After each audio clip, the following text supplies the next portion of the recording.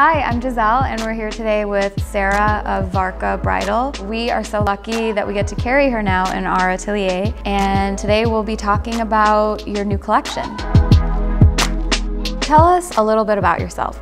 I'm from Laramie, Wyoming. I was born and raised there, and I also went to university there. I have a degree in costume design and also French. I came back to Chicago and worked towards starting my business. Tell us about your new collection. I named it Rain on Me, but rain like reign of a queen. Basically, I just wanted to play with this collection and have a good time. I just made some things that were really fun, big dresses. I have noticed you've kind of pushed yourself in your collection. Your pieces are more couture. I really love the lace edition that you have. I do see some more modern minimalist, so it's less typical glam, and now you have this really beautiful modern silhouette, especially from this new Nina that you have done. It's very beautiful. Tell us about the materials you like to use. I have kind of stuck with a few of my staples, even though I pushed them to a different aesthetic. I have my signature crepe that I use all the time, so that's what Nina and the crepe skirts are made out of. I actually do most of the pattern making, cutting, sewing the samples myself. The moment I saw the fabric, I actually knew exactly what it wanted to be. I was more inspired by the textile than anything. I think the textile just said, I want to be a giant ball gown, and the textile said, I want to be a long sleeve lace. You just let it talk to you and you listen to it, and that's what it became. I wanted to incorporate some new, more luxe textiles, like the fully feather beaded sequin and the all lace dress. I feel like it was time to push myself, like you said, to more couture. It was really fun. I didn't hold back. I just let myself kind of go. The first dress in the collection is called Astrid. Astrid is a column dress with fully beaded neoprene fabric and sequins. Even though it's minimalist, it kind of has a more maximalist vibe because of how textured it is. It has this removable cape that is very long, very dramatic. This can be something you wear for your ceremony and then take it off, and it's going to be really comfortable to wear for your reception.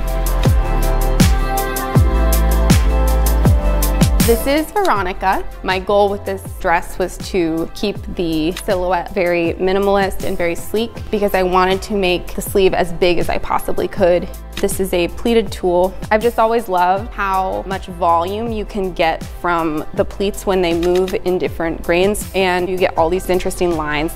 There's also a slit in the front here for a little bit of a flirty leg moment.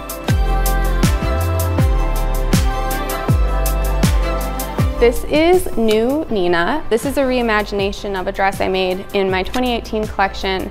This is a crepe two-piece and convertible. For the ceremony, you can put this column skirt underneath, and it creates like a very chic minimalist look. For your party, you can switch out for the original Nina skirt, which is a sequin fabric. It just creates a really fun new look without having to change your entire outfit. This is Sinead. It has a deep V in the front and a fully open back. The cuff goes quite far over the hand for a kind of witchy, vampy look. Even though the lace is traditional, the scallop is kind of a triangle shape, which is unique and different. The lining actually has a slit in the front so that when you're walking, your leg and your shoe can peek out and kind of creates a more modern look. This is Cheyenne. The peplum is lace with tulle underneath. The dress itself is lace with a silk swish dot chiffon lining. The original dress had this overskirt which was attached, and now we've made it removable. You can have this dramatic look with the long tulle train for your ceremony and then take it off for a more wearable look for your reception. This is Simone. I actually wanted to reimagine our best-selling jumpsuit, Pauline, into a gown. So Pauline has my signature bird sequin embroidery, and I put it on a crepe skirt with a little puff sleeve. The birds kind of trickle down onto one hip. It's almost like they're flying, which is really cute. The back of the dress is a fully open back. The belt creates a little keyhole right above the booty, which is fun and sexy. This dress is named Sheena's Party. The main goal was something very fun to dance in. The fabric is a lace textile with fringe over it, and then it has Swarovski crystals all around the neckline and the arm's eye. She's really, really fun to wear and photographs like a dream.